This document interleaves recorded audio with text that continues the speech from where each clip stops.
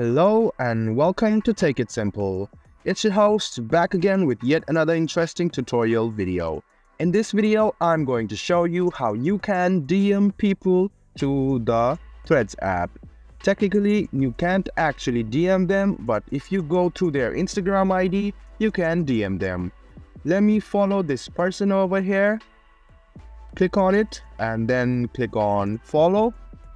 And if you can see, there is no option of chatting. So what we can do is go to their Instagram profile, follow them, and then go to message, search for their names, and then we can DM them.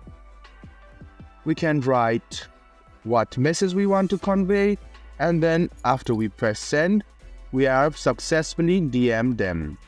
This was a video on how to DM a person in Threads. If you have any kind of confusion, please do mention us on the comment section down below.